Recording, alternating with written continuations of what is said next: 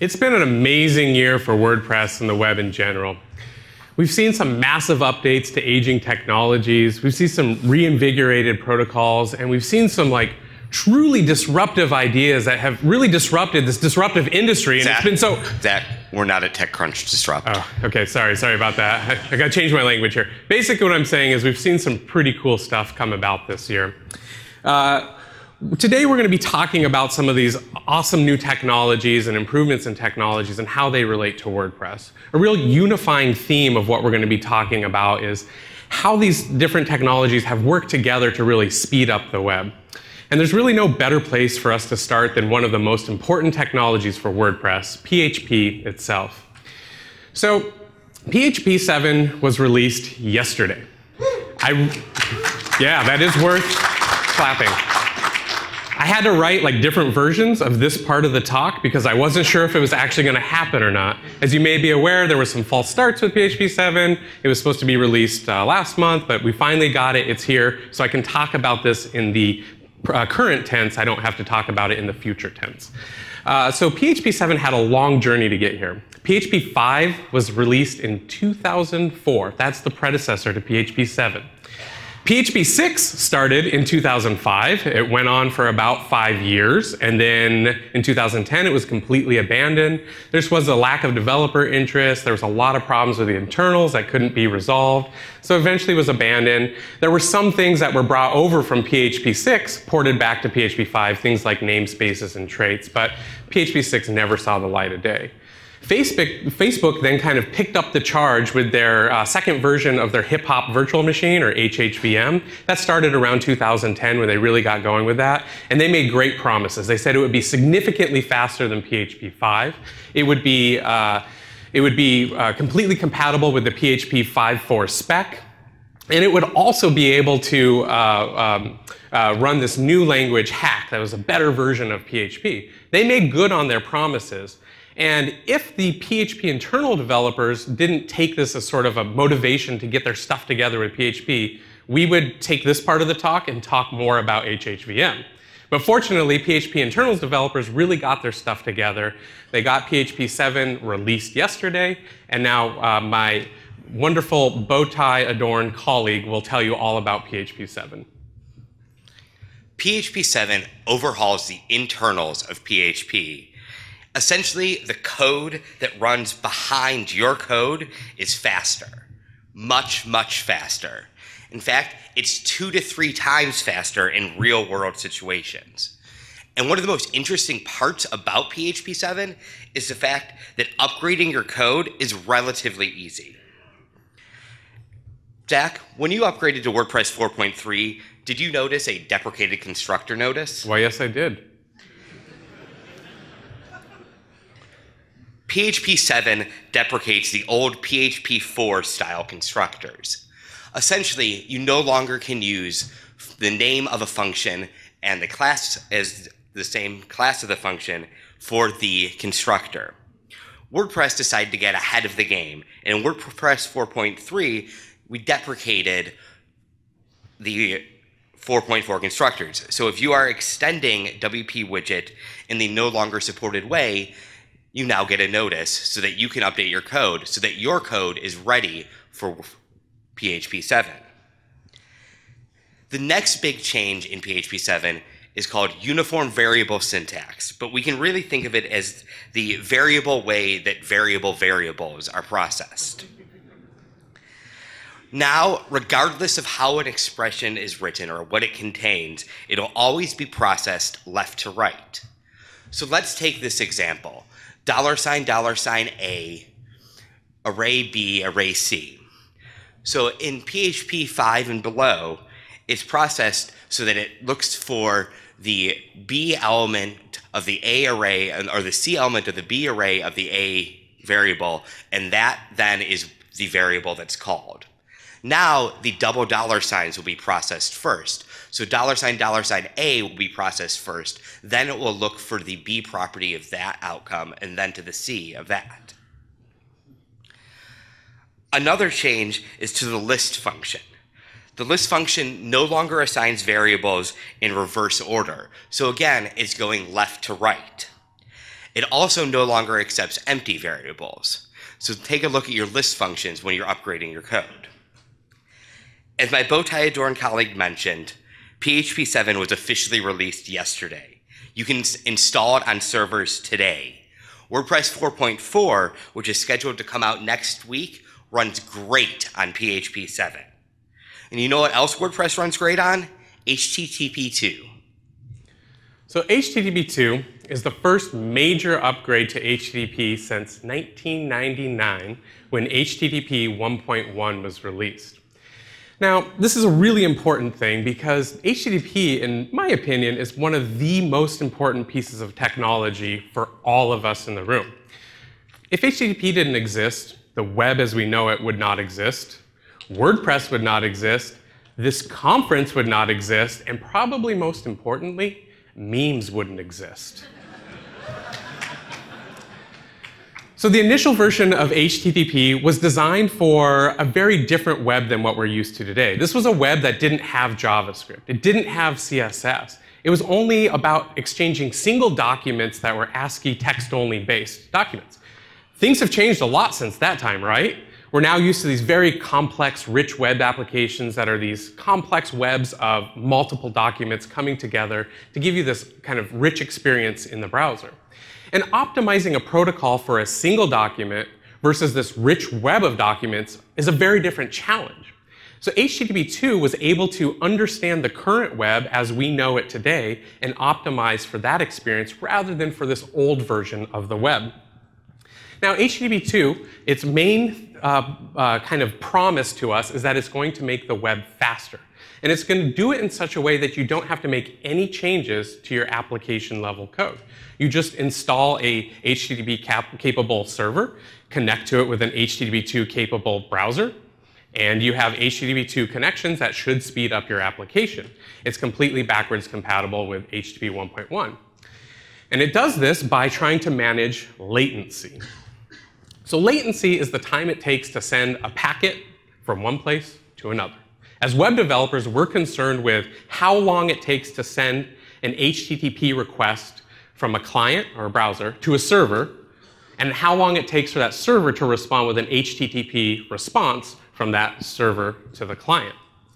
And HTTP 2 is optimized to make this process much faster, to reduce as much latency in our connections as possible.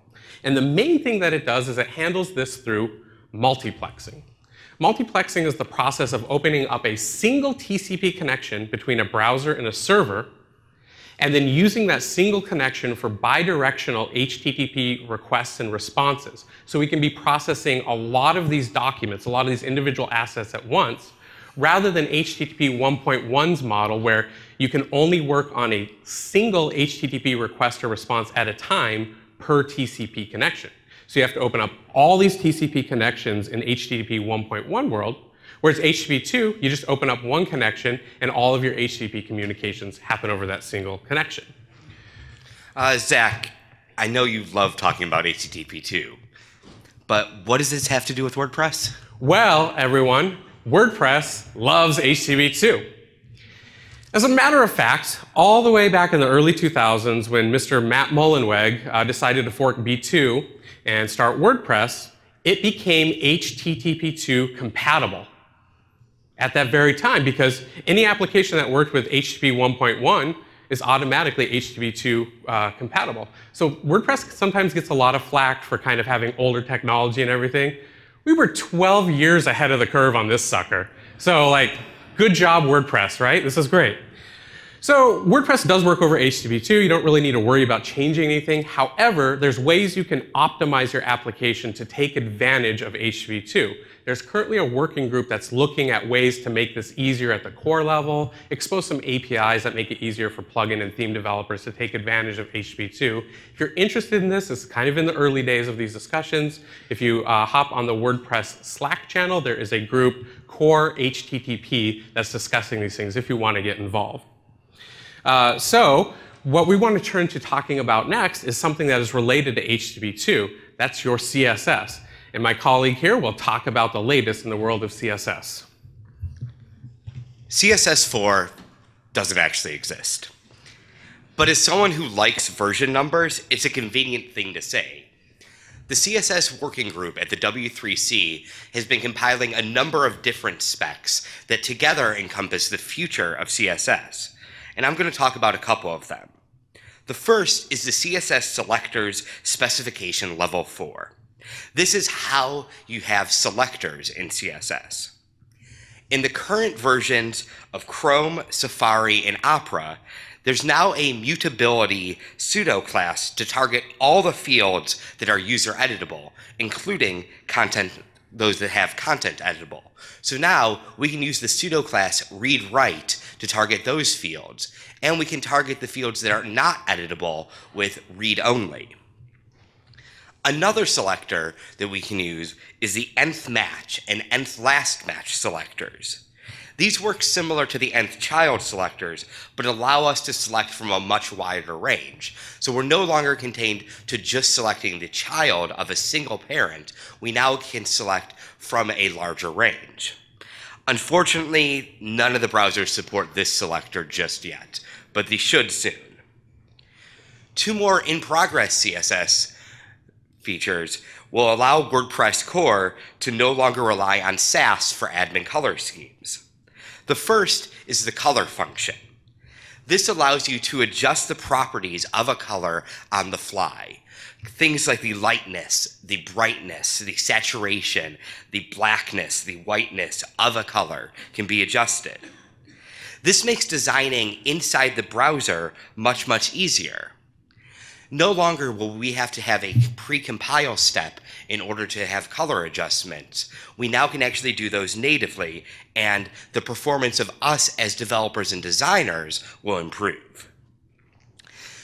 Unfortunately, we're still waiting for the first browser to support this, and none of the browsers have given indications of when they will be adding support for this. But a feature that browsers are starting to pick up is called custom properties for cascading variables. This is really just CSS variables. So now we can natively set a variable and have it processed in our code. So for example, if you are updating the branding of your site, you don't have to search and replace. You can update it in just one place. This is one of the great features that preprocessors have had for a long time, and one of the reasons that preprocessors have become so popular. So we could have D54E21, which is the WordPress orange defined in our style sheet, and then we just have to update it in one place, if WordPress ever decides to go with a different color orange. If you want to take advantage of these features, you can do it today, though. We don't actually have to wait for the browsers. We can use a program called PostCSS and many of its assorted plugins to modify our style sheets as a kind of post processor. So we're writing CSS for tomorrow and using it today. But in order to get our styles to the client securely, we're going to need to talk about HTTPS. Over the last few years, HTTPS, there's been a large movement towards getting HTTPS everywhere. Yes, that is something also worth cheering for. HTTPS gives you guarantees about data authenticity, integrity, and encryption. It is a very useful mechanism to preventing man-in-the-middle attacks and pervasive monitoring. The IETF, or the Internet Engineering Task Force, has come out and publicly stated that they consider pervasive monitoring an attack against internet privacy for users and organizations. They have even said that if you want to propose a protocol for us to standardize, you need to consider pervasive monitoring as a certain type of attack that your protocols need to protect against. Browser vendors have jumped on this bandwagon as well. As an example, Chrome, they have certain APIs that only work for sites that are HTTPS only. APIs like USB, Bluetooth, web crypto, service workers, these are all HTTPS only. If you have an HTTP site, you have no access to those APIs. Firefox has even come out and more aggressively kind of proclaimed that they're only going to develop new APIs in their browser for sites that are HTTPS only. And they will take that one step further, and in the future they'll start deprecating APIs that work with HTTP to only work over HTTPS. So the writing's kind of on the wall here, right? We're moving to an HTTPS everywhere type of web. So how does WordPress work with HTTPS? It works perfectly. And guess what? Oh, sorry, I forgot that slide. WordPress loves HTTPS. Yes, right, it's good. Like, people can deploy HTTPS sites on WordPress. It's not a problem. Over the last couple of years, it's got even better. There's been a lot of work, kind of starting in, I think, 4.0, where WordPress has fixed some major bugs that were kind of blockers and made things a little bit difficult for people to work around with HTTPS sites. It's gotten better over time. I think the most difficult thing at this point with WordPress and HTTPS is migrating an HTTP site to an HTTPS site, because you have a lot of mixed content issues. However, I think WordPress is positioned perfectly to handle this. We have a certain data model where you pull data out of a database, and then almost any data you get from a database goes through a set of filters. We can do this programmatically, moving you from HTTP to HTTPS. We just need to work out a lot of the details. So I would expect to see more changes to core, more plugins that help with this transition. But WordPress is really in a great place to help with this. Another great thing that happened just yesterday was the announcement of Let's Encrypt. Their public beta opened. This means this is a new certificate authority that offers free certificates for everyone. You get a certificate, and you get a certificate, and you get a certificate, and you get a certificate, and you get a certificate, and you get a certificate. Okay, we got the point. So it's basically the Oprah Certificate Authority, and all of you today can go get free certificates. You have enough time to do that while I'm sitting here talking about the free certificates that they give out. So they give out free certificates, and it's kind of a big deal. It's really important. One of the barriers to people moving to HTTPS, unfortunately, was the cost. And sometimes certificates can be sold for a very high premium. Sometimes they're not so expensive. This makes it easier. Free is a pretty easy choice for people to make. Now, one thing that Let's Encrypt has done that doesn't really make all of the headlines, because the free part kind of seems to be the sexier thing in the headlines, is they standardize a new protocol. They have this protocol called the Automatic Certificate Management Environment, or the ACME protocol. This went through the IETF, so it's a standards body group, has worked on this. What ACME is it is a RESTful HTTP interface for certificate management and issuance. So if a CA, if a certificate authority adopts ACME, they are opting into a standard way for third-party clients to connect with their servers to issue certificates. So the possibilities here are big. You could do things like start writing scripts to be able to rotate your certificates every 3 days. That's like changing your password constantly, right? There's good security in that. You could do things like make your own bespoke little store to connect to multiple CAs to sell certificates through a much better experience than the current CA process, which sometimes can be really annoying. You could have scripts that will allow you to deploy your website, configure all of your TLS and your certificates, because you can automate it through this interface. This is something that will have a lasting impact on the certificate authority industry for years to come, and something that's really interested in watching. And with WordPress, we run code. That code can connect to APIs, so why couldn't we do something like this? Hook it up to WP CLI and just type WP cert new, and you've provisioned a cert for your site. This is in the works right now, and this will happen hopefully in a few months. Obviously, oops, went too fast there. HTTPS is really great with WordPress. It works. It's part of what we consider the WordPress future stack. So I want to turn to our next topic. If you heard in the news recently, WordPress actually switched over to being 100% JavaScript. So it's important that we talk about JavaScript, and my colleague here will tell you about ES6 2015 ESPN. Is that it? What is this thing called? So ECMAScript 6 was recently released. The language that we call JavaScript is standardized by a body called ECMA International, and they've now released the sixth version of the specification. ECMAScript 5 was released 6 years ago yesterday. Now, compared to some of the other technologies we've talked about, that's not a whole lot of time. But in the browser world, that's eons. To give you an idea, in the WordPress world, 6 years ago, Nason didn't have commit to WordPress. Matt didn't have gray hair. I'm not saying those two are related. So ECMAScript 6, which is also known as ECMAScript 2015, which is also known as JavaScript 2015, is a new update that standardizes many things that the browser does. It also is taking a change and going with a more modular approach. And I'm going to highlight 3 of the modules. I'm really excited about promises, and we'll tell you all about those. I'll talk to you about arrow functions. Zack, have you ever written a JavaScript function where the only thing inside the function is a return statement where you modified the original parameter? Weren't we talking about promises? Well, if you had, you would have found arrow functions to be incredibly helpful. Let's take this example right here, where we want to take an array of evens and we want to get the odds out of it. So we can use the map function and then use our arrow function to just take our original number, which we are calling v, and adding 1. And that right there is the entire function statement inside the parentheses. One of the interesting parts of arrow functions is that they share the same lexical this as the surrounding code. This means we have yet another this to remember when we're writing JavaScript. One of the hardest parts about switching between JavaScript and PHP has been that JavaScript doesn't have default parameters. Well, now not only do we get default parameters, but we also get a nice helper called the rest parameter. To take advantage of the default parameters, what we can do is use the same code that we would use in PHP.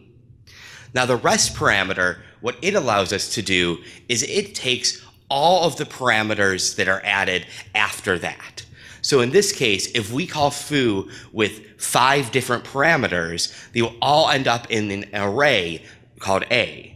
And to use the rest, all we have to do is prefix our parameter with a fake ellipsis or 3 dots. So it's time for me to resolve that promise and talk to you about promises. Good joke, good man, good one. That was good, that was good. Promises are a core part of the JavaScript 2015 standard and are something you may already be familiar with due to their inclusion inside jQuery. Promises allow us to not end up in callback hell. So they are a first-class representation of a value that will exist in the future. Promises live in 3 states: pending, fulfilled, and resolved. A pending promise is one where the code is still executing. We're waiting on it. A resolved one is one that has completed successfully. Rejected, well, rejected is kind of like PHP 6. It's failed. And then what we can do is we can add a then method onto our returned promise, and that will be called whenever our code has finished executing in the future. The exciting part about these JavaScript changes is that we actually don't have to wait. We can use them today by using a project called Babel. Babel is a JavaScript compiler that enables you to use tomorrow's JavaScript today. You don't need to wait for browsers to catch up or for users to get off IE versions below 9 in order to use these great new features of JavaScript. So as we wrap up here, just want to emphasize that 2015 has been a really amazing year in terms of pushing web technology forward. Jorbin and I talk about these things a lot, and we think it's really important that as web developers in this community, you stay up to date on these latest things. We think it's really important that as soon as you possibly can, start experimenting with them. One of the best ways to experiment is to start talking to hosts today about these technologies and about why you want these technologies on your servers. Down the hall, there are 8 different web hosts here today. We should go up to them and we should ask them, how can I use PHP 7 on your service? How can I use HTTP 2 on your service? How can I use Let's Encrypt to get a free certificate on your service? We, the developers that build with WordPress, can drive adoption of these exciting new technologies, but we must make sure that hosts know that we want them. We invite you to follow both of us on Twitter. You can find me at Aaron Jorbin. And me at Tollman Z. And we also ask you to follow the WP Future Stack hashtag. that we probably still need to create. But this weekend, since there's a lot of buzz around these pieces of technology, Jorbin and I will be tweeting about them, some good resources. When we hear good things in talks, we'll tweet about it. We want to create a buzz. This is something everybody in our community should be aware of, and we want to try to start making you aware of that now. So look at the WP Future Stack hashtag. And thank you, everyone.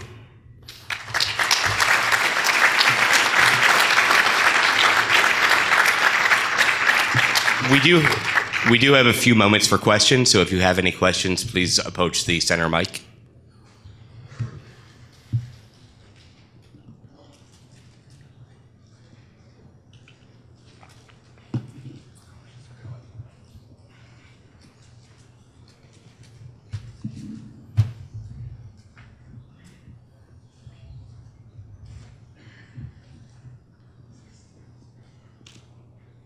So I just had a point of, is this on?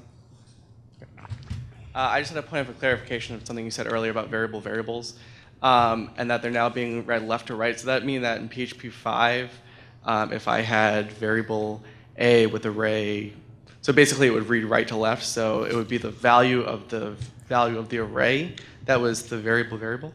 So in PHP 5, it's kind of inconsistent, and it depends on how it's used. So the $$ AB that you saw there, what it does is it processes the first variable A and then the B, and then processes the second $sign at the end.